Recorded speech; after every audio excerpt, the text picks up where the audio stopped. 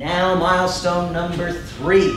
This came with the hominids, our ancestors. And the primary thing, it started, see, they were scavengers initially. They'd find, a dead antelope or something, and they'd say, wow, this is great, let's eat it. It's only 3 days old. So the problem is other scavengers would come, and they'd want to take it away. And hominids learned that you can throw rocks and chase them away sometimes. And so they started throwing rocks. Well, you would not believe how much that started. The consequences of that are enormous, because they then developed a completely new system for hunting. There was the same process of hunting, when you find something, stalking, getting up close to it. But then when they pounce, they throw a rock. They don't run and chase it, they just throw a rock. And then the animal would get up and run away. Now, you might ask, what good does that do? Well, then come 2 other evolutionary developments that were absolutely crucial to the success of the human race. The first was nakedness. And the second was the eccrine gland. This thing right here, there's a micrograph of it. This makes sweat. We have lots and lots of them. Very few animals have anywhere. Nobody has as many eccrine glands as we do, because it would be useless if you got a covering of fur. But if you're naked, then that sweat evaporates and it cools you off. And you may recall that hominids evolved in equatorial Africa, where it is very hot. And so what they would do is they'd throw the rock and the animal would run away. And then they'd add a new step, tracking. They followed the trail. They learn what the tracks mean, how twigs have changed and leaves and so forth. They learn how to follow the animal. And eventually they get close to it again. They stalk as close as they can. They jump up and throw another rock. The animal gets up and runs away again. And they do this over and over and over. And what happens is the animal overheats. It simply can't keep itself cool. But the hominid can. And as a result, the hominid stays cool long enough to chase down that animal, bring it to the point of heat exhaustion where it just lies down on the ground panting, and then the hominid can close in and kill it. And that was a major factor in the success of hominids. But it required the development of a new and very special skill, rock throwing. In order to see, the harder you hit them, the sooner they'll get injured, they'll stumble and so forth. That'll make it go faster. And this may be a strong animal. It may take all day to chase it down. So throwing rocks is very important. And the main things are, you need to throw a big rock very fast, and you need to throw it very accurately. And so hominids developed, actually hominid males, developed very good skills at rock throwing. You can see there are 2 things required to do this. First, you need large pectoral muscles. These are the primary source of power in a rock throw.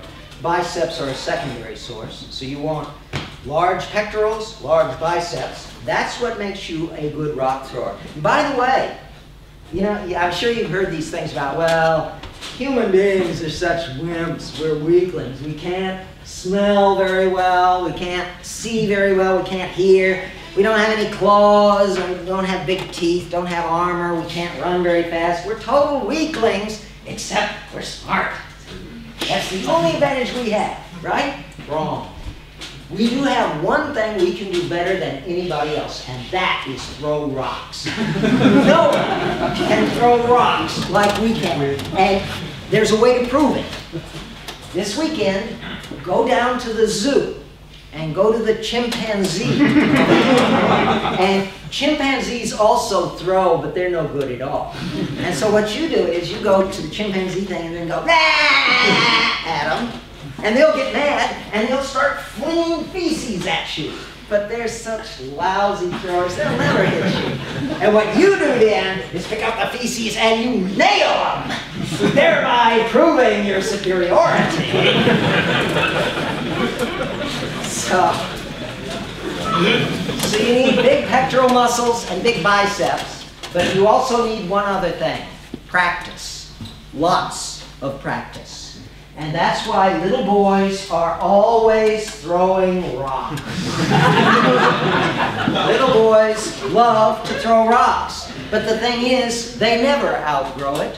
When they get older, they just stop throwing rocks. Instead, they throw baseballs, basketballs, bocce balls, boomerangs, cabers, this guy, footballs, American footballs, frisbees, fruit cakes, hammers, knives, snowballs, shot puts, spears, tomahawks, volleyballs, water polo balls. And if they can't throw it, they kick it. And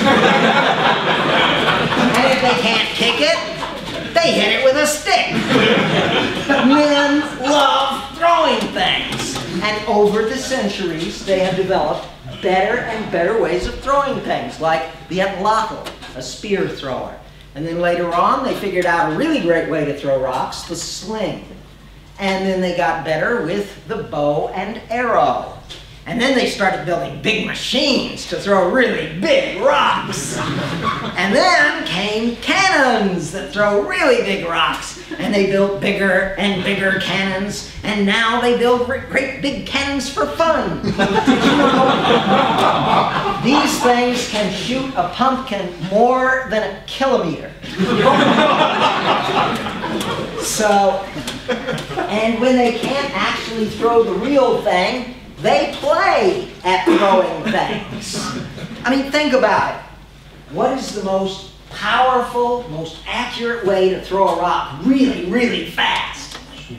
A gun. And that's why they love guns. So, to the women in the audience, I will say, if you want to understand men, this is all you need to understand. This is secondary. I will also point out that this defines many of our concepts of masculinity. You will note that these highly masculine people all possess very large pectoral muscles and very large biceps, because that's what we consider to be, you know, these guys can really throw rocks. Another thing, another way to demonstrate, though, your prowess as a man, your masculinity, is to burp. Because a loud burp is indicative of a large chest cavity. And so little boys like to say, "I'm a man!" Burr! So, I mean, this stuff still has profound effects on human behavior. And I'd like to point out that with this, the balance between locomotor learning and cerebral learning has changed again in favor of cerebral learning. Throwing a rock accurately requires a certain amount of thinking. You have to estimate the weight of the rock, its shape, how it flies through the air, the range you're going for. There's a certain amount of thinking involved in that.